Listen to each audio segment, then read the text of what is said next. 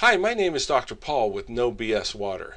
If you're ever thirsty and the last place you think of to quench your thirst is the tap, then this is a video you'll really be glad you found. And here's why. Getting thirsty is part of the human experience, and many people think that means your body needs hydration. It really means your body needed hydration a while ago, before you actually felt thirsty. Being thirsty is one of the body's dehydration symptoms, and so it needs rehydration. So now what do you do to catch up? What are the options to rehydrate when you get this dehydration reaction of being thirsty? Soda, carbonated drinks? This is one of the most common choices, but totally wrong. Sodas contain a ton of sugar or an artificial sweetener that will still give your body an insulin response as if it had sugar. But many sodas also contain caffeine, a known diuretic. What's a diuretic? It's something that makes you pee more. Not so good when you're trying to rehydrate after feeling thirsty. Caffeine can be one of the causes of dehydration. What's another common choice? Energy drinks? An artificial charge of even more insulin boosters and caffeine or similar substances? Well, we don't need to go further on this topic. Remember, we're trying to rehydrate your body because you're thirsty. When you get that part right, you'll be amazed at how much energy you can have. Coffee or tea? Do we need to mention that caffeine thing again? What? You drink decaf? Better, but still not the same as drinking water. You've probably also added extra calories in the form of sweetener, or at least turned on that insulin response in your body if you use diet sweeteners. What about juices? They must be good for you, right? Well, pure juice, freshly squeezed, is good for you for sure. From a carton or a bottle?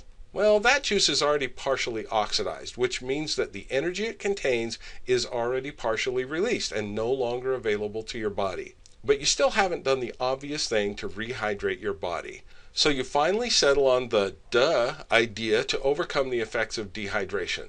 Water. But there's one more dilemma. Bottled water versus tap water? If you believe all the marketing hype, then you'll go with the bottled water. And for that privilege, you will get to pay anywhere from 1,000 to 10,000 times the cost of the water that comes from the tap in your kitchen, your bathroom, your bathtubs, and showers. You likely even have a tap in both the front and back of your house. More predicaments exist even if you go with natural bottled water. You have to figure out which bottled water brands and bottled water prices make sense to you. And just what is bottled water's shelf life if you're going to buy it in bulk to save money? I'm here to help you solve your symptoms of dehydration and eliminate your confusion along the way.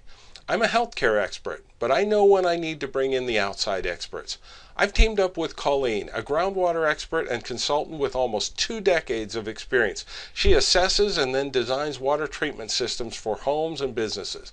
When I started discussing water with her in detail, I was amazed at what I hadn't known before and how some of the most simple things could be done to tap water to make it the best healthy water you could ever drink. And here's the great part. Even though it involves more than just a tap water filter, it can all be done for far less than what you would ever pay for bottled water.